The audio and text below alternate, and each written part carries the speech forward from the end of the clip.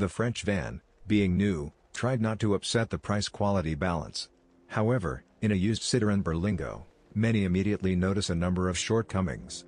Let's dwell on some. Cars, known all over the world under the capacious abbreviation MPV, multi-purpose vehicle, English, we traditionally call heels or even vans. Nicknames are not offensive, rather, even cute.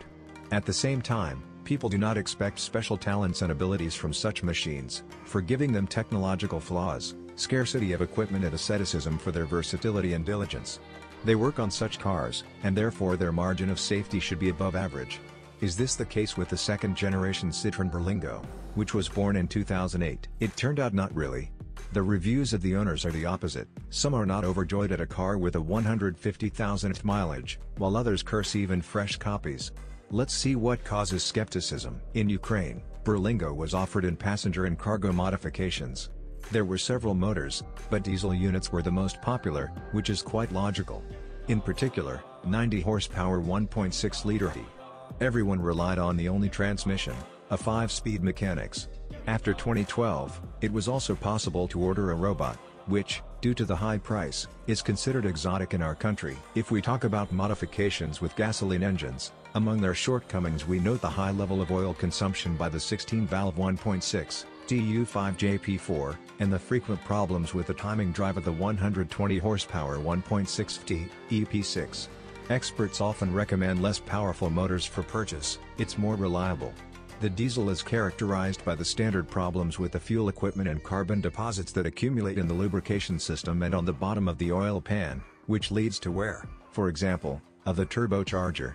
Therefore, random gas stations are extremely contraindicated for diesel cars. Contrary to expectations, everything is not going smoothly with the MCP either. Many complaints about the falling backstage. More precisely, on the gearbox rods flying out of the ball joints. Not all boxes work clearly. There are hitches when shifting gears, although there were no mass failures in the box. The clutch runs for 80,000 km. We were lucky with the Citroen Berlingo body. It is galvanized on all sides, so cars are very reluctant to rust. Many are not satisfied with its weak rigidity, which is easy to see on the go, especially for cars with a glass roof. In any case, the locks of the rear swing doors are quickly loosened and require replacement. But most of all the owners complain about the Berlingo suspension. It happened that the front struts rumbled even in new cars. It holds our roads poorly, and by 50,000 km it was often necessary to change not only the racks, but also the ball joints with steering tips. To sum up, there are not so many comforting factors left. The car is not ideal in terms of reliability and quickly loses value. It is better to look for an instance with a less powerful motor, even if its dynamics are depressing. Well, you have to put up with the vagaries of the suspension. Many gasoline Berlingos like to stall on the go. The situation can be corrected by replacing the fuel pump.